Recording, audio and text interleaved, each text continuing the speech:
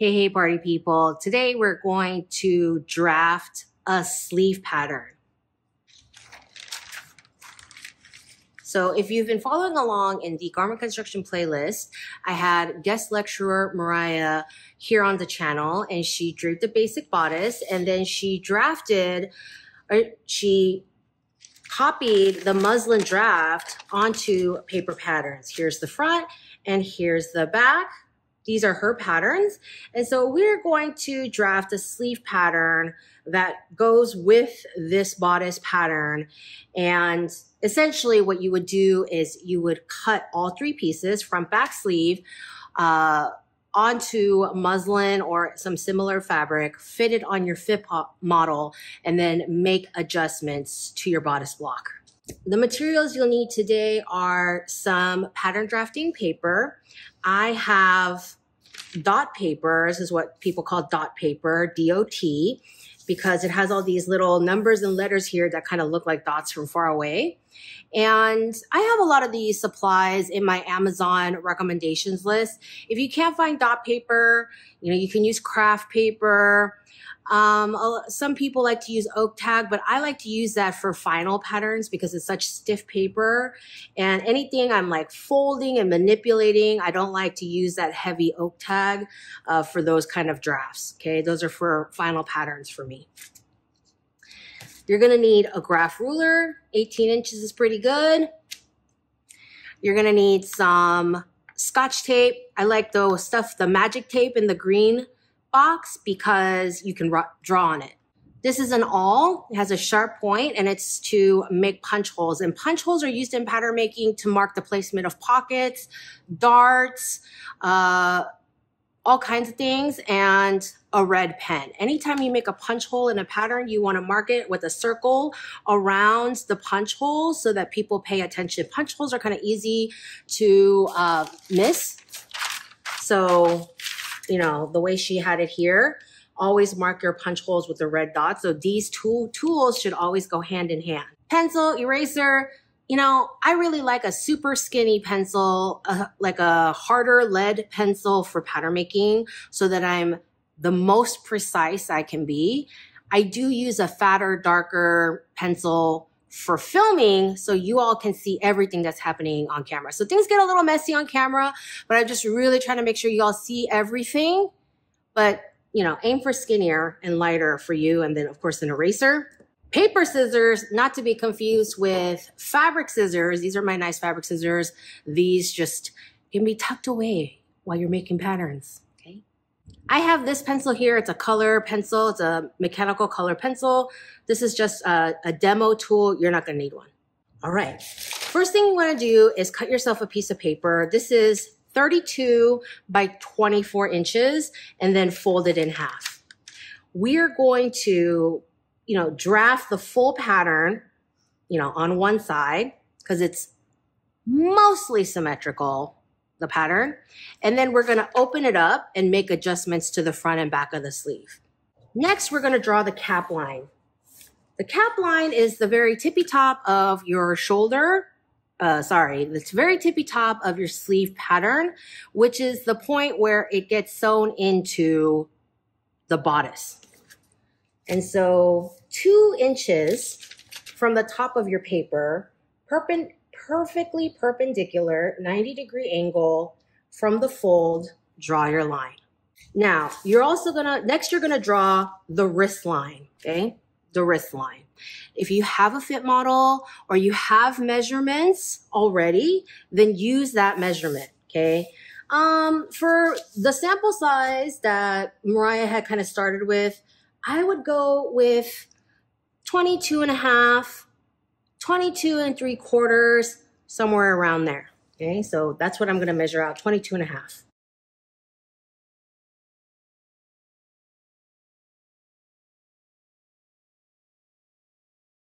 And that's your wrist line.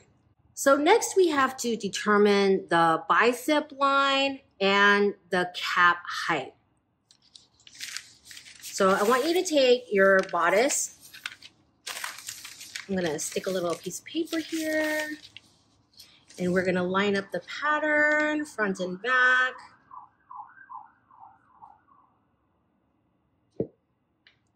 Put a little paperweight here. Okay. So we're going to measure from down here to the point of the shoulder. So this coming from the armpit, which is your bicep line, to your cap height, we're going to measure that off of this pattern. This is the last time I'm going to say it. If you have a fit model you're working with, you've already measured this, use that measurement. If you don't have a front and back pattern, you should start there. You need to work off from your front and back pattern to create a sleeve that works with your front and back pattern. I have another piece of paper tucked back here. We're going to do this. Always measure from your sew lines and not the edge of the paper. The edge of the paper includes your seam allowance. So there's the, right here, that's your shoulder. From my armpit to the top of the shoulder is going to be 6 3/4 inches. Personally, I think that's a little bit deep. I think that this armhole is a little bit on the low side, but don't overthink that too much. We're going to draft this and then put it on a fit model. So I think for a size 6, it should be closer to like a 6 1/4 maybe, but whatever.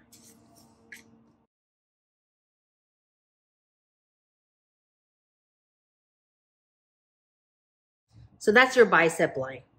Now we're going to draw the elbow line. The elbow line is from the bicep line, and you can mark these in case you start getting confused. This is your bicep line.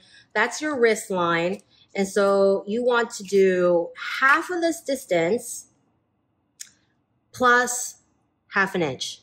So 15 3/4 divided by 2. So that's 63/4 divided by 2 equals 63/8. How many times is that going to? That's 7 7/8.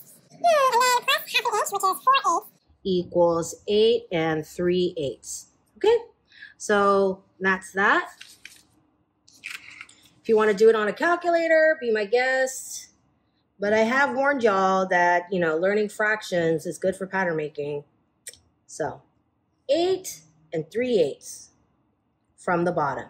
Okay, the bicep line to the elbow line is the smaller distance. And here's our elbow. Now we need the width of the bicep. So the circumference of the upper arm at the bicep line. For a size 6, I'm going to go 6 inches. You're going to do the same at your elbow.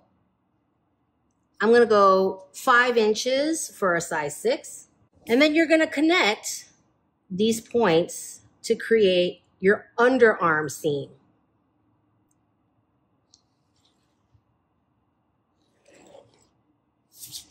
Okay, that's your underarm seam right there. And now we're going to be doing some folding. Remember, this is our cap line. This is a tracing wheel. It has a bunch of spikes. And it allows you to poke holes through your paper so that you can see the holes on the paper underneath it. This is the back cover of an old sketchbook I had laying around. I like to put something under my paper whenever I'm using my tracing wheel. So I'm just gonna trace my cap line a little bit. I'm gonna mark the other side. And then first we're gonna fold it down so that your cap line hits your bicep line. So you see the bicep line there? We're gonna fold that in half and crease the paper, okay? Another reason why I like to use this thin paper. I'm gonna crease that line.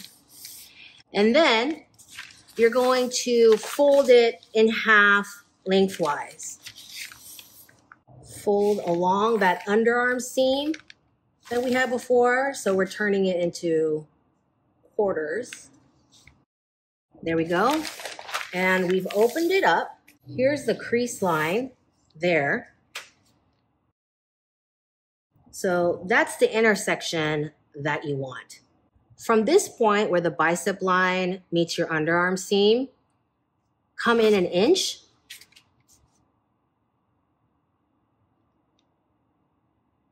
That's 2.5 centimeters. And then from this intersection, go up 3/4 of an inch. We're gonna connect this and this. Oh no, I forgot to mention before, we'll also need a French curve today. Oops, sorry about that. All right, now take the French curve and you're going to position it so that first, you're going to curve so that you're hitting this point, the original bicep underarm point, and sitting it along this curve.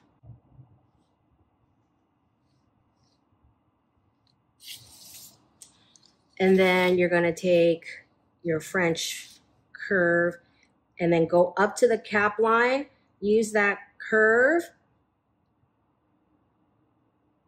like so.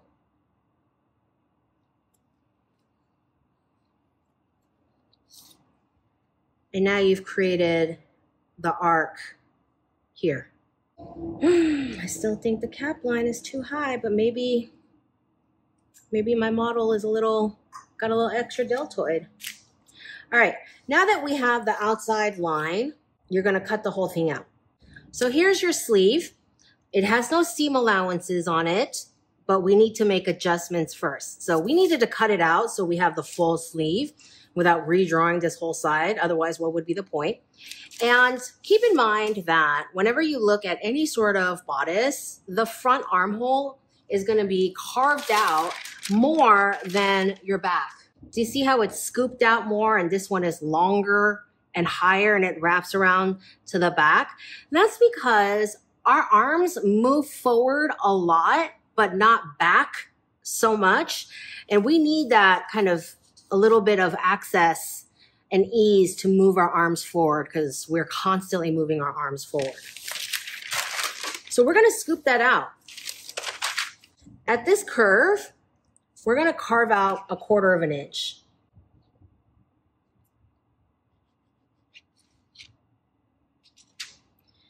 And then I'm gonna redraw this curve.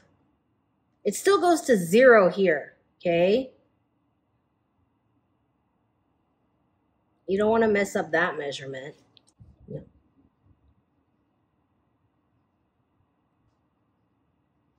Do you see this line here, this fold line? Okay. That's a quarter, quarter, quarter, quarter. And there's that quarter line. Cutting out should not go past the quarter line. Okay, so now that we've scooped out the front some, we need to add our back dart. Okay, so we're gonna cut at the elbow line.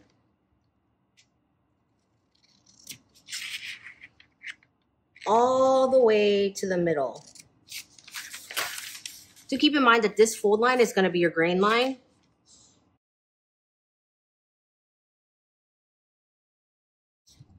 And then we're gonna cut along that center fold. Almost, not quite, still attached. Okay. And we're gonna open this up. Take a little scrap of paper, put that underneath. So we're gonna open this up so that this gap is 1/2 inch to 5/8 of an inch.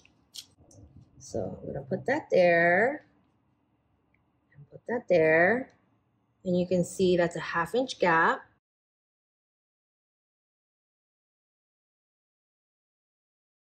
And then we're gonna go ahead and tape this down.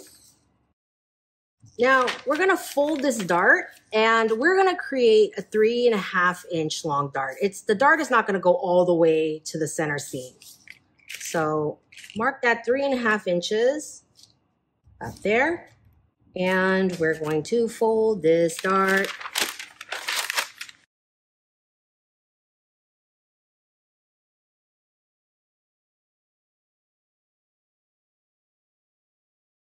So once we've folded it, We're gonna take our tracing wheel and we're gonna trace along that edge so that we can see that we're cutting here. And then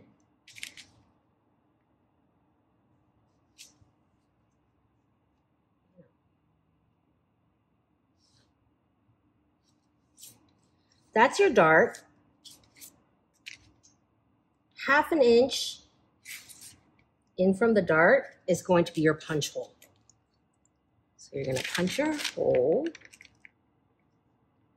and then you wanna mark your punch hole with a red line so people notice it. And these lines are gonna be here so you can notch your dart later after you add your seam allowance. Now, the last thing to do, or one of the last things to do, is to true this line because now you have an awkward angle.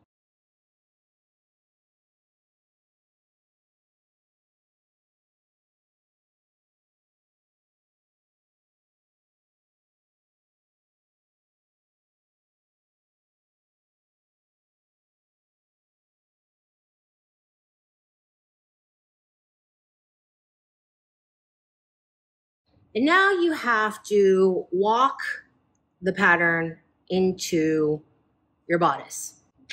What does that mean? That means that you have to move the pattern onto the seam so that you're kind of mimicking sewing paper so that you know that the sleeve seams, they're all gonna match up. Remember, this edge is the sew line. And this pencil line is the sew line because this one has seam allowance. So we're gonna go here and we're walking the pattern.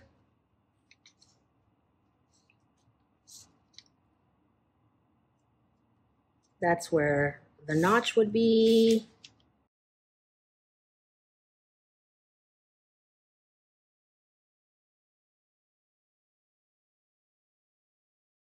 And then here's the back. Okay, we're gonna mark our notches.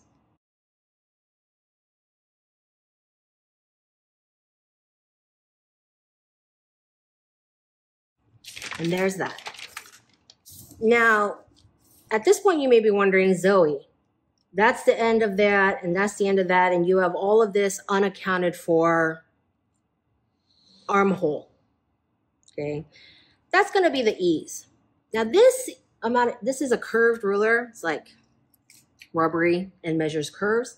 So we're gonna measure this curve, and this is 1 3/4 inches. And that is a lot. I think it's a little too much, and which makes sense because I kept saying how I thought it was too weird and I thought that the sleeve cap was too high.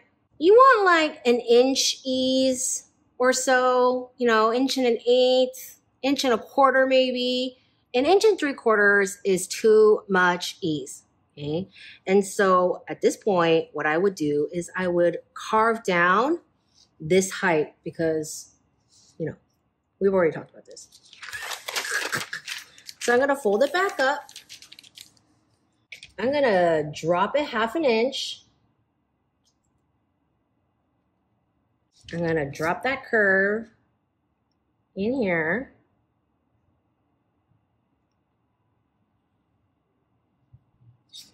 Like that. I'm gonna cut that out.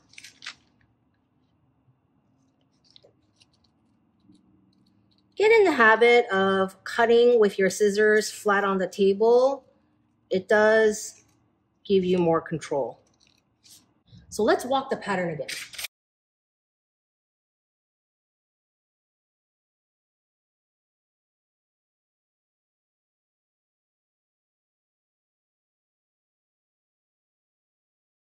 That is 1 1/16 ease. Perfect. And you know, 1 inch is 2.54 centimeters. Look at that.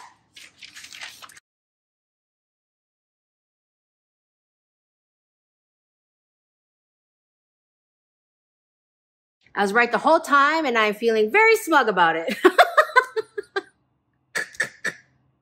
Listen, I know that there's a debate, sleeve cappies versus no sleeve cappies.